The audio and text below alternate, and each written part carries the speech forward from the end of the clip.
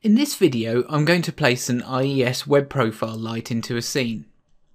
An IES light is an easy way of simulating real-world light in Shaderlight. They use accurate digital profiles taken from actual light sources. They are created by many lighting manufacturers according to an industry standard, and can usually be downloaded freely from the manufacturer's website.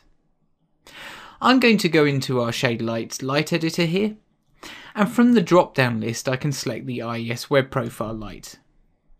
As we load this profile from a file, I can click on the browse icon here and find the file, and I have my IES profile here.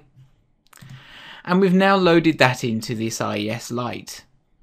Now the IES light icon is displayed up here, and the yellow circle is the centre of the light, and we just use this white shape to denote that we're using the IES light profile.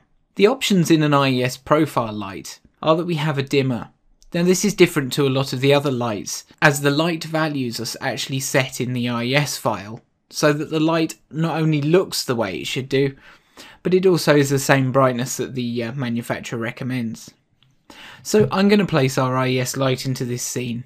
Now I've chosen this very simple scene here to clearly show the IES profile light. We place the light by 2 clicks. The first click places the light, and we can now see it's waiting for a second click to choose the angle of the light. So I'm just going to choose the other end of this line. And that's now placed the IES profile light. And we can see our icon here, and that's not being rendered in our scene. So if we have a look in here, we can see this looks very different to all of the other lights. Editing this light, as we mentioned earlier, we have the dimmer if we did want to control the brightness, but also the colour options. We can colour this light if we wanted to.